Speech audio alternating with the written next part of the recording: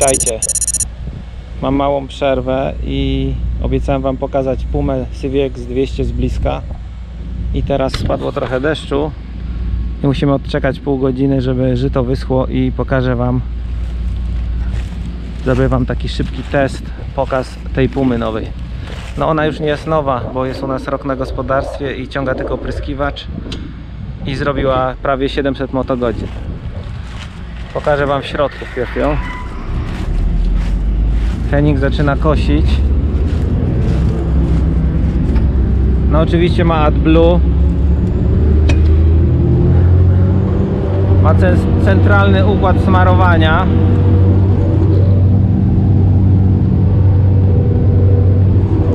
Że nie musimy smarować.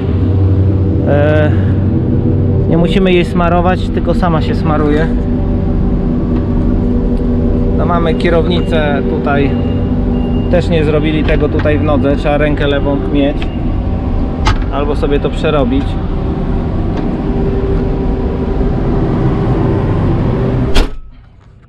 Henning niech sobie kosi, a my tutaj ogarniemy to szybko. Mamy taką Power Shuttle tu, czyli Power Reverser. Przód, tył jest Power Shuttle. Hamulec ręczny wbudowany. Kierunkowskazy światła. Wycieraczki awaryjne. Chcę wam pokazać, jakie fajne siedzenie ma Puma z takim tematem, że jak z boku siedzimy. Podłokietnik, czyli armrest, bardzo fajny.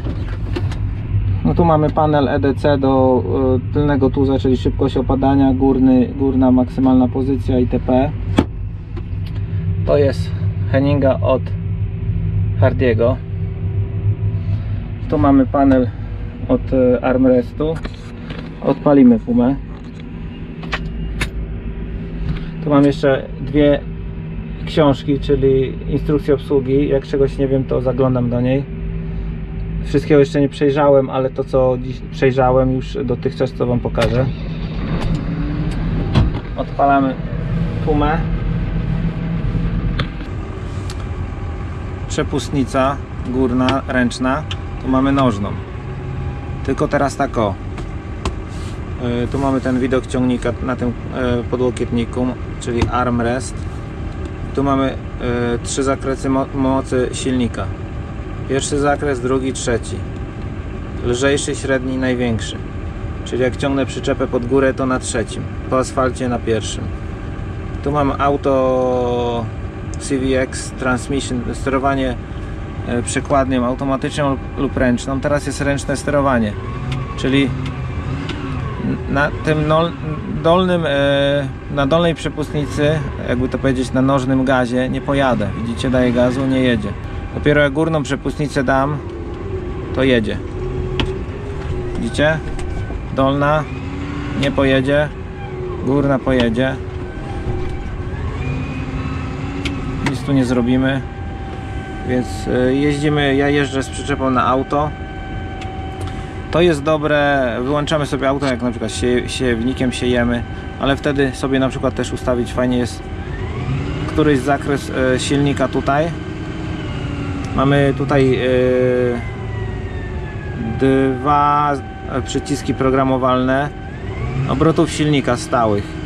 I tutaj strzałką w górę, na dół sobie zwiększamy lub zwiększamy obroty silnika. Jak wiecie, jedziemy jakąś maszyną, na przykład z broną rotacyjną, potrzebujemy mieć stałe obroty. To tak o, zawracamy sobie na wolnych obrotach, wjeżdżamy siewnikiem, pyk, i on już nam chodzi na 540 wałek, czy tam na 1000 stałe obroty, nie? I tu ustalamy sobie na przepustnicy prędkość, jaką ma się maszyna poruszać. To jest też taka fajna opcja. Co tu dalej mamy? Ręczna blokada mechanizmu różnicowego, automatyczna. Slip control, wałek odbioru mocy. Przedni napęd ręczny, automatyczny. Tutaj zmieniamy sterowanie na joysticku tym wyjść hydraulicznych, że możemy sobie sterować hydrauliką tu lub tu. Przełączam. Przedni most miękki, sztywny. Tu mamy czyszczenie chłodnicy, czyli rewers wentylatora. Trzymam i on... Musiałbym w instrukcji zobaczyć. Zaraz zobaczę. Tu mamy kontrolki podnośnika i hydrauliki, jak jakiś zawór, coś będzie, wiecie, w górnym położeniu, że trzeba zresetować. Tu mamy zapisywanie sekwencji hydraulicznych, jak chcemy, wiecie, żeby podniósł siewnik, rozłożył i jedziemy dalej. Tu mamy GPS, załączamy. On się już mnie tutaj pyta, czy akceptuje, czy odpalamy GPS, anuluje. Tu mamy łącznik górny hydrauliczny, on ma osobne wyjścia z tyłu. Zaraz wam pokażę, widzicie, wysuwa się i chowa. Tu mamy przednie wyjścia hydrauliczne, tam jest tylko, no jedno jest wyjście i wejście. Sterowanie podnośnikiem, góra, dół na przyciskach. Wałek odbioru mocy, tu mamy taki przycisk akceptowania, że jak na przykład włączamy stacjonarną maszynę, tak jak mieszadło do gnojowicy na przykład, włączamy i wstajemy z siedzenia i w siedzeniu jest czujnik, to żeby potwierdzić tę opcję naciskamy i ciągnik chodzi. No 3 wyjścia hydrauliczne, tu możemy zapisywać sobie czasówki, tak samo na tym panelu tutaj.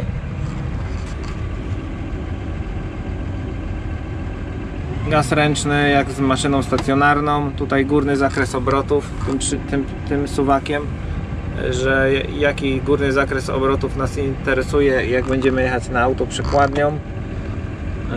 Joystick hydrauliczny, przód, góra, tył ramienia.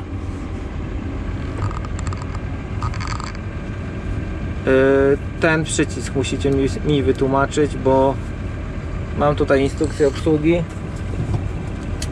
ale dokładnie nie mogę ogarnąć, o czym on jest, ale zaraz zobaczę. Co miałem jeszcze zobaczyć? Rewers wentylatora i to zaraz zobaczymy i wracam zaraz. Mocą wentylator, czyli wiatrak rozrzucenia obrotami, to jest 4,15.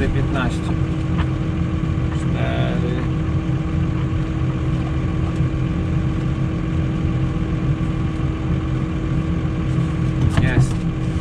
Udało się.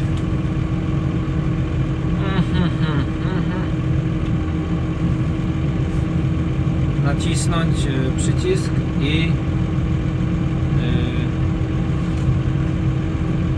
łopaty wentylatora obrócą się o 180 stopni. Cały proces zajmie 60 sekund. Dobra, no to cyk, trzymam. 14:22. Powoli się obracają. Ale nie ma nic napisane, że mam dać gazu.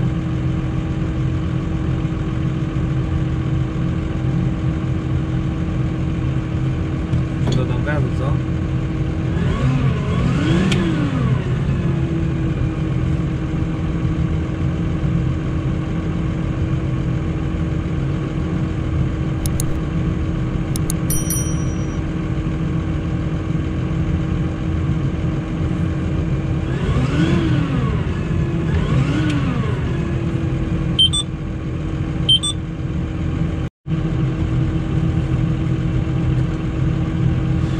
Tylko tutaj napisane w instrukcji, że ten przycisk to jest QA regulating, regulacja jazdy, ale co?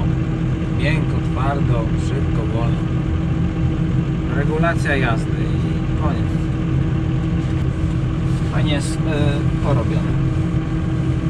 Cyk, tak można, jak bokiem jedziemy, opierać się. Albo tak. Tak samo tu mamy ręczny gaz, gdybyśmy chcieli jakąś też maszynę stacjonarną używać. I tu mamy zakres górnych obrotów, do których chcemy pracować. Na przykład chcę pracować tylko do 1700 obrotów. Około ustawiam sobie i zostawiam, i wtedy gdy używam przepustnicy, to on tylko do tych obrotów mi działa. Tu mam dial do przewijania. Ustawiam sobie prędkość na pierwszym zakresie. Tu zmieniam zakresy. Raz, dwa, trzy. Raz, dwa, trzy, 2, 1 i tym pokrętłem, czyli dialem ustawiam sobie prędkość, do jakiej chcę jechać. Tu mam tylny tu sterowanie i także tu. Co tu jeszcze mamy? Wyjścia hydrauliczne R1, R5, TUS. Tu mamy programowanie, przycisk sekwencji, które chcemy zaprogramować hydraulicznych. Tu mamy pozycję armrestu, chcemy do przodu, do tyłu. No co tu jeszcze nie powiedziałem.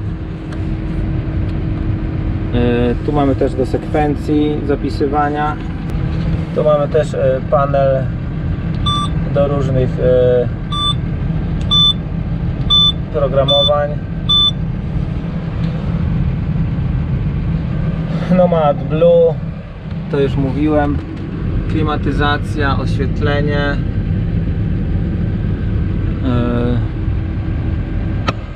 Czego jeszcze nie powiedziałem. Pójdziemy na górę, pokażę wam silnik FPT, nie FTP, nie mylić z serwerem.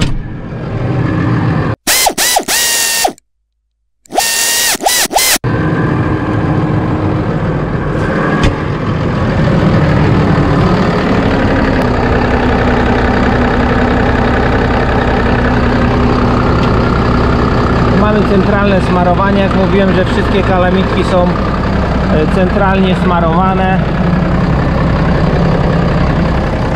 Tutaj tylko uzupełniamy. Tamtą Pumę widzieliście, musiałem ręcznie wszędzie smarować. No mamy przedni TUS, 2 wyjścia hydrauliczne.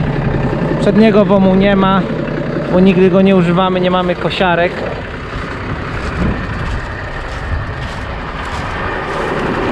Tylny dolny zaczep, górnych zaczepów w Danii nie ma, wszystko jedzie na dole. Jest to na tyle bezpieczne, że dolny zaczep zawsze dociąża nam tylną oś ciągnika. Mamy lepszą przyczepność przy hamowaniu i do ciągnięcia. Ten górny łącznik hydrauliczny, co wam mówiłem, tu mamy standardowe 3 wyjścia, a tutaj mamy takie malutkie, żeby nie zabierać, nie kraść nigdy, jakby to powiedzieć. Hamulec hydrauliczny. No w tym ciągniku mamy też sprężarkę, bo w Danii teraz jest nowy przepis. Musi być podwójny hamulec, czyli hydrauliczny i pneumatyczny. Coś takiego weszło dla bezpieczeństwa. Tu mamy spływy powrotne. Pneumatyczny hamulec. To jest nowością w Danii, tego nie było. Ja suszę przyczepę i zaraz wrzucam żyto. No standardowo ten panel na błotnikach.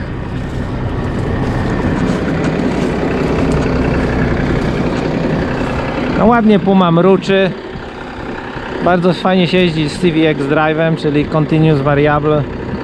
No fajny jest ciągnik. Dużo na nim nie przepracowałem, bo jest raz, że nowy i cały czas ciąga opryskiwacz, a Henning jest mistrzem od oprysków. Zna wszystkie czary od tego.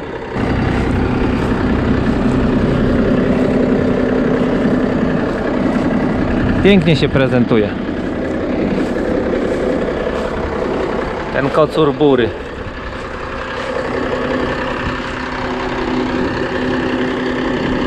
Na gospodarstwo do 150-200 hektarów robi wszystką robotę. Wiem o tym, bo kiedyś pracowałem na ekologicznym gospodarstwie, które miało 150 hektarów i jeden ciągnik obsługiwał to. Światła.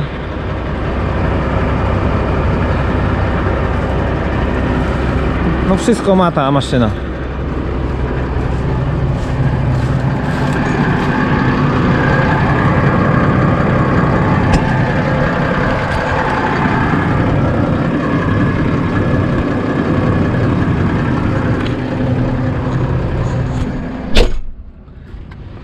Siedzenie ma pierwsza klasa.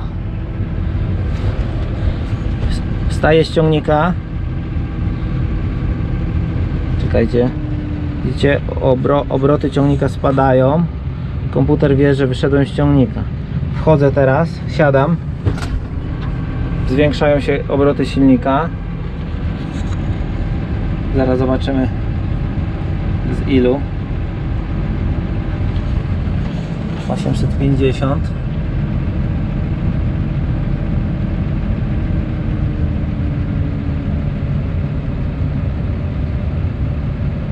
Aż na 650 na biegu jałowym obrotów. Siadam o 200 obrotów na minutę więcej, bo wiecie, musi dla systemów mieć obroty, dla hydrauliki, jakbym chciał podjechać pod maszynę czy coś takiego. No chyba wszystko wam pokazałem. Jeżeli czegoś nie pokazałem, to powiedzcie w komentarzach, co jeszcze jest co do czego, o czym nie powiedziałem. No tu mam jeszcze magiczne dwie książki, instrukcję operatora grubą i chudą. Jak czegoś nie wiem, to patrzę. Mam je tutaj z tyłu za siedzeniem, w takiej kieszeni.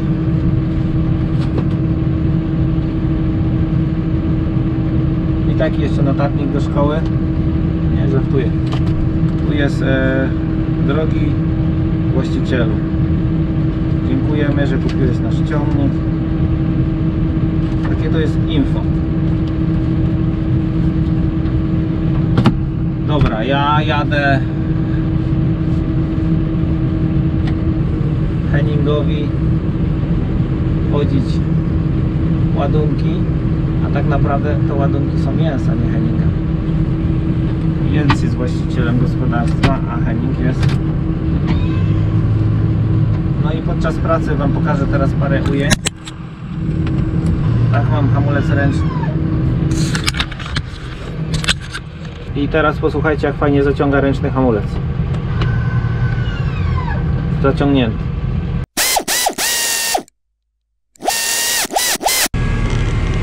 A teraz ten pedał na dole, co to jest?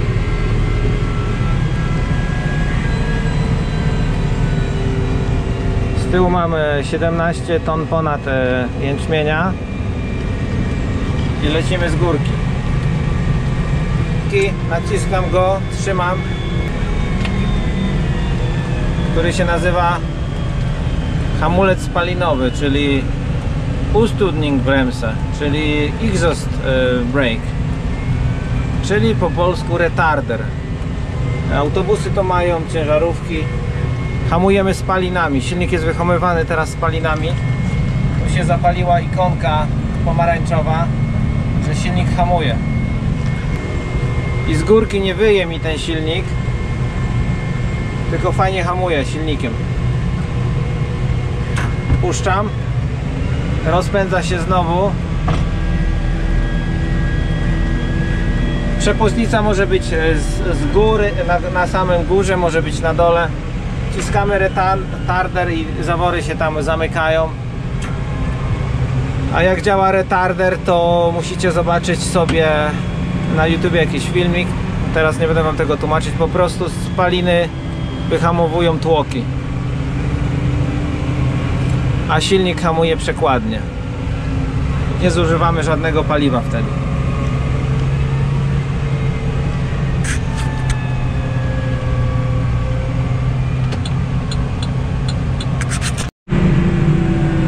Czyli kiedy używać tego pedała w podłodze, od retardera?